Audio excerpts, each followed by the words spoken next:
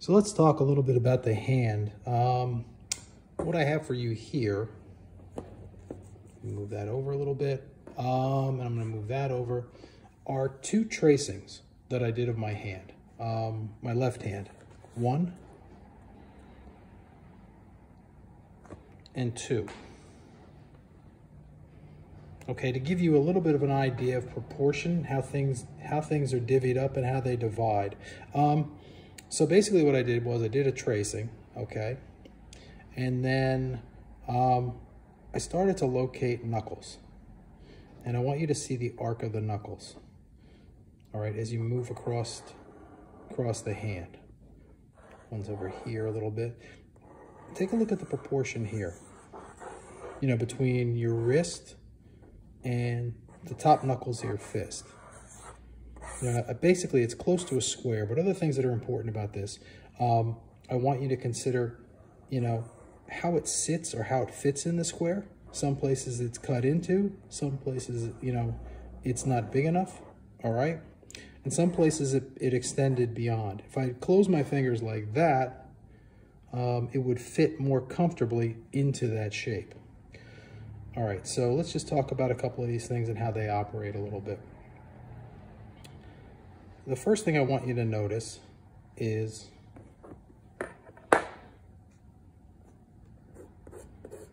the arc of the knuckles. And how that kind of swings around. Check out the width of the wrist here. You know, how much wider it is, how much the fatty part of the hand is, or how far the thumb extends. Now, let's talk about a few of the parts.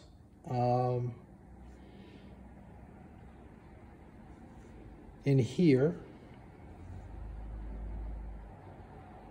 these are the carpals. They come in 2 rows.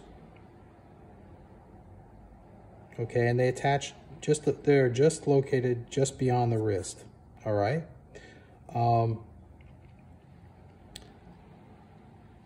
Then we have the metacarpals, which are the long bones of the fingers.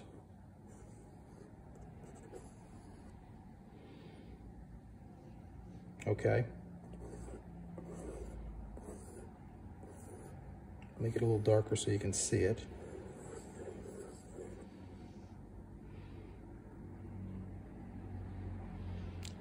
Then we have 3 different sets of phalanxes, okay? The fingers themselves. We have the proximal phalanx.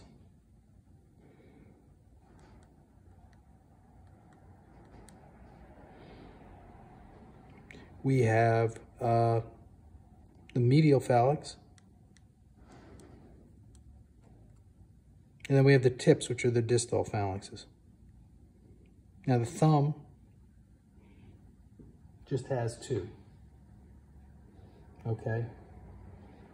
So it doesn't have a third end to it. It doesn't have a third knuckle, or a second knuckle to give you a third tip of the finger. Here with the fist, let's just take a little look at it.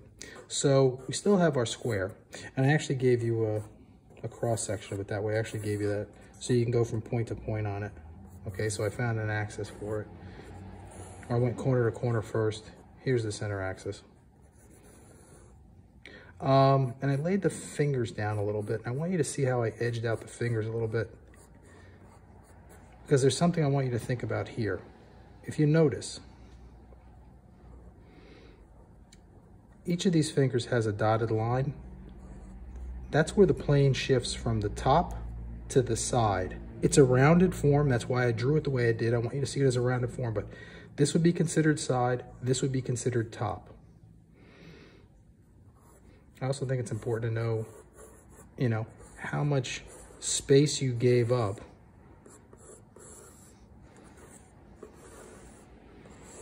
when you closed your hand. So, considering that, I'm going to go to a second drawing that I have going right now. I want you to see. And I think it's an important drawing for you to know.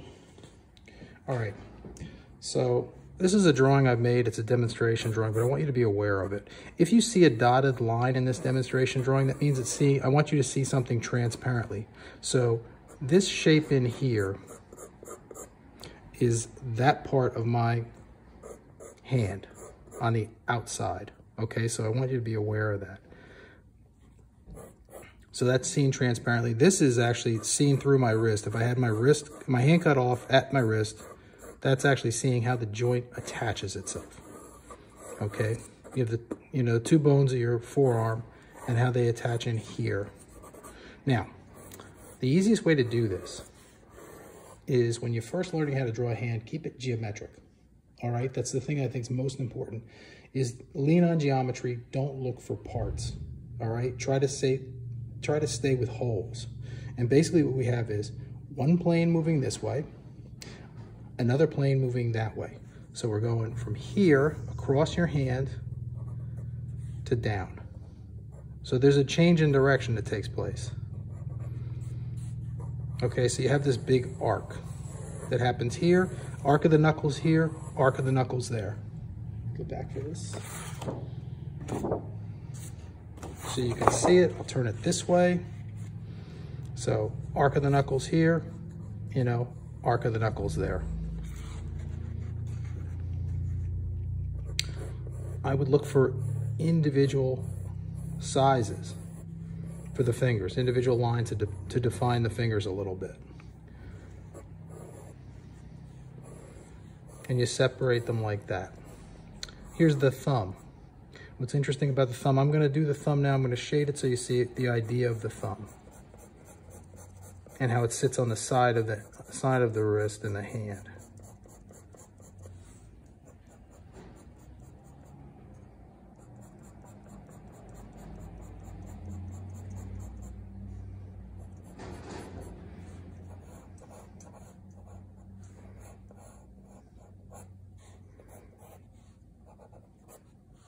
And actually the thumb would wrap around. If you could see inside your hand, that's where your thumb is actually setting up. That's where it's actually sitting.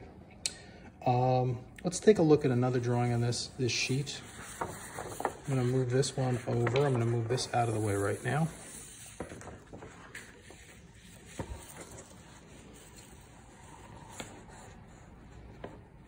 I wanna look at this one a little bit. So here, I've actually indicated on this drawing the knuckles, or I've acted out that arc, that arc.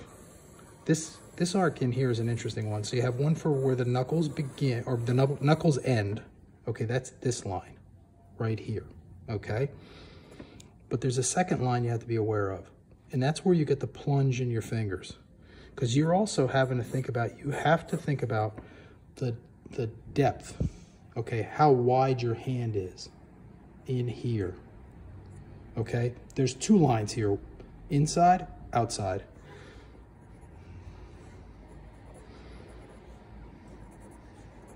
Now you can't see the inside part of that, but what you can see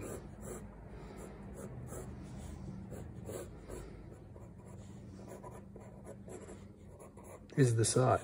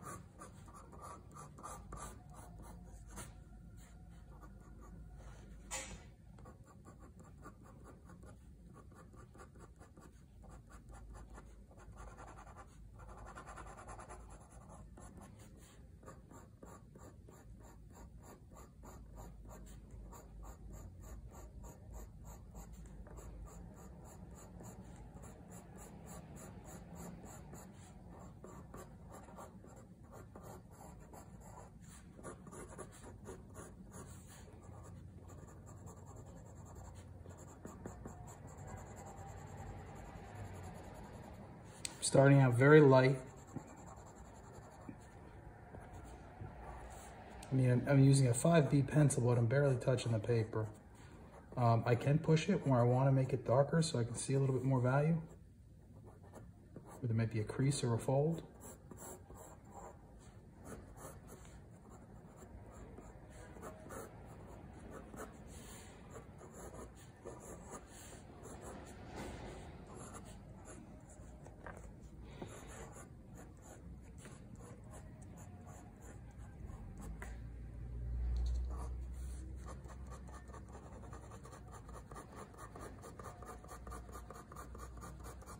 Side of my thumb.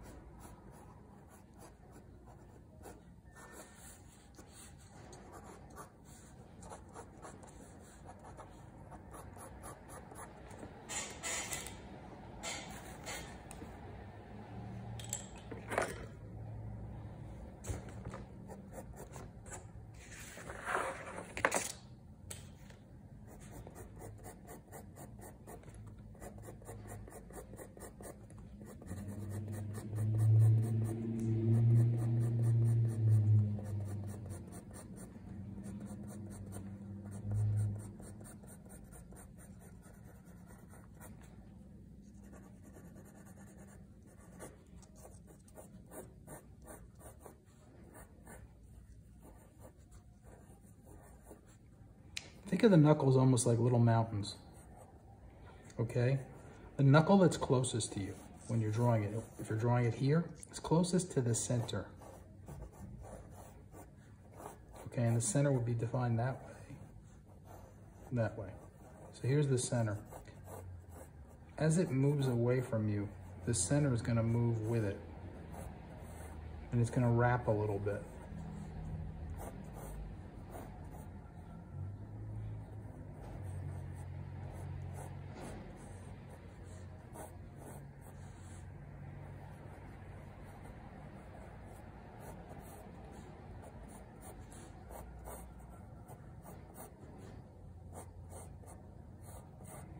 So you're more likely to see a little bit of the side, a little more of the side, and then a lot of the side as you go away from it.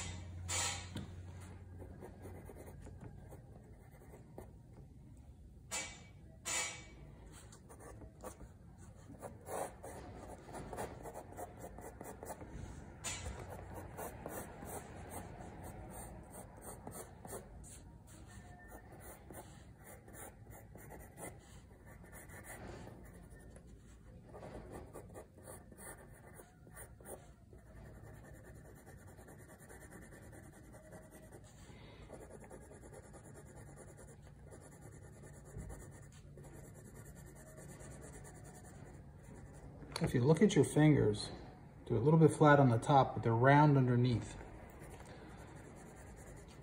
I'll show you a little trick that I like to do for that.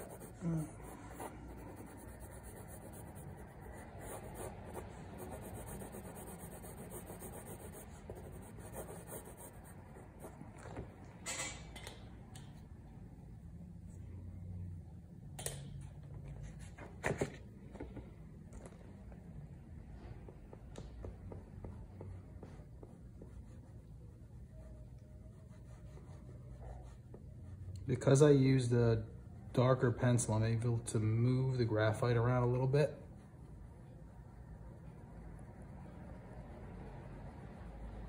Catch it on the pencil and then just slide it across the paper. Draw with it a little bit, if you will.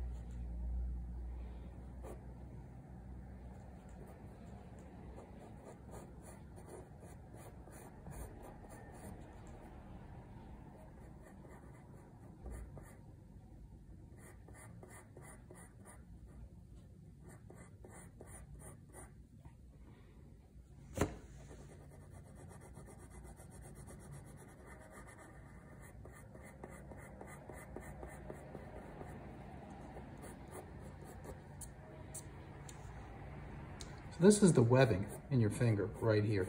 See how I rendered that? I did that with the eraser and a little bit of an edge. It would still connect to the other side. It's got to hold together. You get more overlap over here, so you'll see less of the webbing here. There's no separation, so you really won't see the webbing open up, but you still have that line. I might want to soften that a little bit.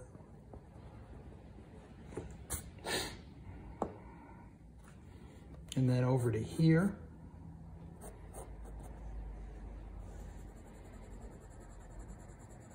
Towards your pinky, same deal.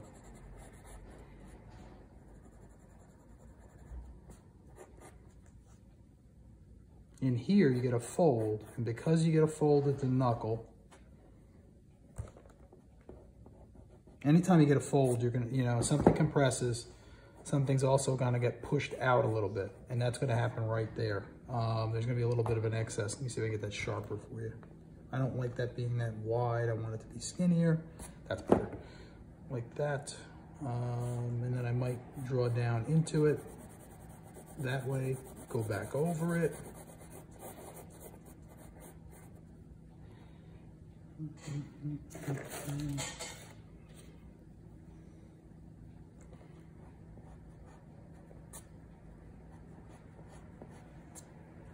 Catch a little bit of a highlight because it's going to be catching light because it's at a slightly different angle. You can always take that away if you think it's too much. That highlight also might, this little piece of flesh also might cast a little bit of shadow, so be aware of that.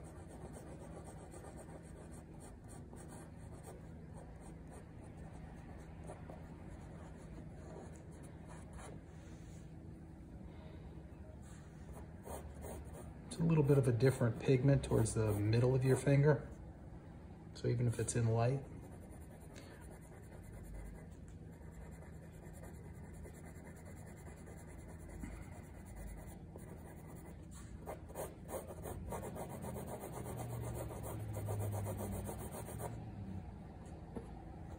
So that's how I deal with the hand. You know, trace it first. Try tracing it. Try getting used to where the points are. Open your fingers up and then find these spots as you go.